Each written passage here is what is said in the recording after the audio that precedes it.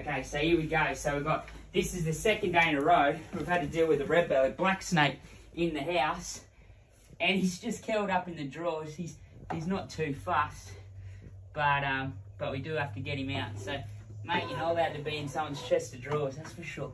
So he's going up to this next level. That's as soon as they get it. Okay, here you go. You're all right.